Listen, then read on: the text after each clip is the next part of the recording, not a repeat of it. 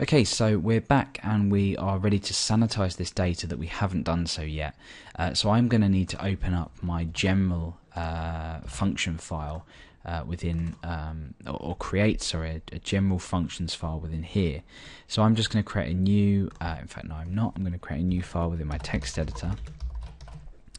And I'm going to save this in here and I'm just going to call it general.php. So this is going to house any general functions. So we need to create a function to sanitize. So I'm going to call this sanitize. And I'm going to pass in data. So we're passing in data and we're returning it sanitized. Now the reason I've created a function for this is because we might want to add additional ways of sanitizing data later on. If we use all the methods of sanitization within one page, we might have to duplicate them to another. So what I'm going to do is return MySQL real escape string data, and it's as simple as that. So if I pass through any data here, I'm using the MySQL real escape string to sanitize it and then return that data back. So if I close that, what I can now do is within here, within users.php, I can go ahead and I can say username. In fact, I don't need to do it there. I can do it in line if I want. I'll do it down here. So username is equal to sanitize username. Now that's all well and good, but we haven't actually included this general functions file. So I'm going to go ahead and I'm going to open init.php and I'm going to copy this and I'm going to paste this just here. And obviously change general. So now we have access to the sanitize function. Within our login script, we are checking if the user exists. That's calling this function here, passing in the username, sanitizing it by calling the sanitize function in the general.php file, and then we're running our query. But obviously that's not it. We need to return true or false to see if this value here is either equal to 0 or 1. Now if this is equal to 0, it means that the user doesn't exist, and therefore there's no point even trying to check their password against their username. If the user does exist, however, we can continue and would return true from this. So I'm going to say return. Now this is slightly trickier because I'm doing an inline if statement or a ternary operator. So anything within these two brackets will be the if statement. Anything after the question mark will be returned if this is true, and anything after the colon will be returned if this is false. And I've got a semicolon on the end of the line. So in here, if I said 1 is equal to 1, so return, if 1 is equal to 1, return true, otherwise return false. So in this case it would return true. So in here what we actually want is we're checking the result of this query against 1 or 0, or just 1, for example.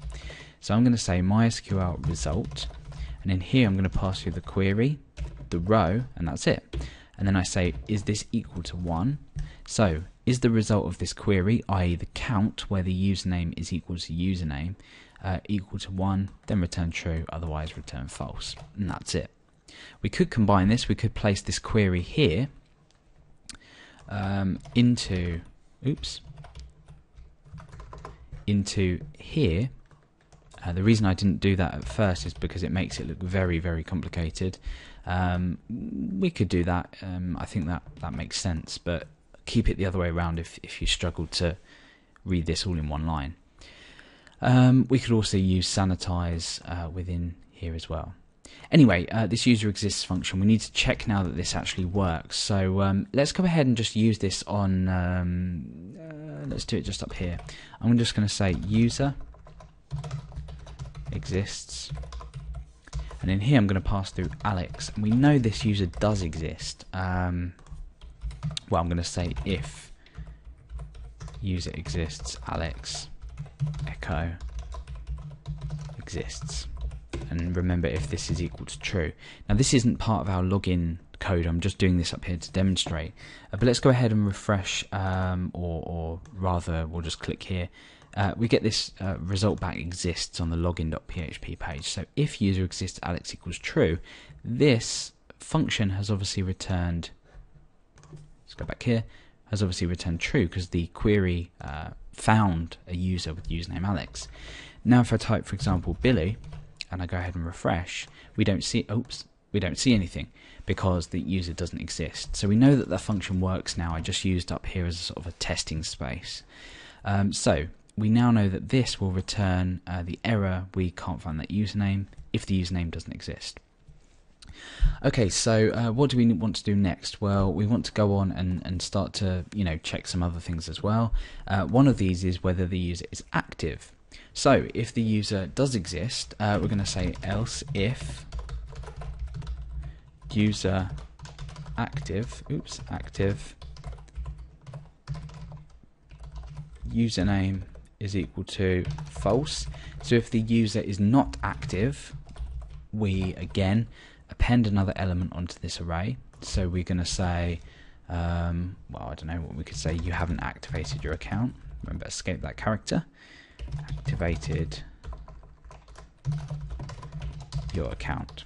Okay, so you could then go on and maybe give instructions of how to activate the account, something brief. Okay, so else we're going to do some stuff here. Okay, basically what we're going to be doing in there is we're going to be testing the login process. So we're going to be logging, passing the username and password and checking if the password matches, etc. But for now, I'm just going to, in fact, let's do nothing, and then at least we know that we don't have any errors. Now down here, I'm going to use print r, and I'm going to print r errors.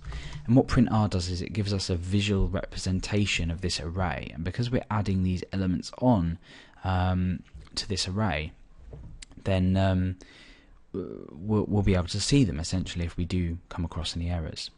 So let's go ahead and create this user active function. So I'm just going to essentially go ahead and just copy this function here because we're more or less returning the same data or checking for the same data. So I'm just going to change this to user active. Again, we're sanitizing the data, which is important, but this time what we're doing is we are selecting well, we're selecting the same thing. We're selecting the count from users where username equals username, but we're also checking whether the active state is equal to 1. So and active equals 1, and we don't need single quotes around this because it's an integer. So we've used more or less the same functionality as user exists, but we're saying return the count of all the rows where the username is equal username, which will only be 1. If that's equal to username and active is equal to 1. So if the username Alex exists, that's good, but if the active state is equal to 0, this will return false. Otherwise, it will return true. So again, let's go ahead and test that. In fact, we can test it now because we've printed all the errors. Let's go ahead and go back to the index. I'm going to click login, and you can see that we've now got this visual representation of the array, and the first key, so the key 0, is you need to enter a username and password because we haven't entered a username and password. So I'm going to enter Alex but not a password and we get the same error, and again I'm going to enter a password but no username and we get the same. So Alex and password, and we should get nothing now. Oh, you haven't activated your account, of course.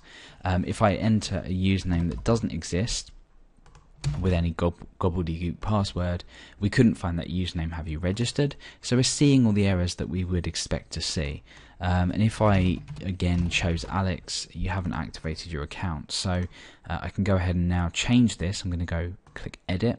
I'm going to choose 1, and I'm going to come back and I'm going to type password, login, and nothing's happened. There's no elements in this array, i.e. there's no errors that have occurred within these checks.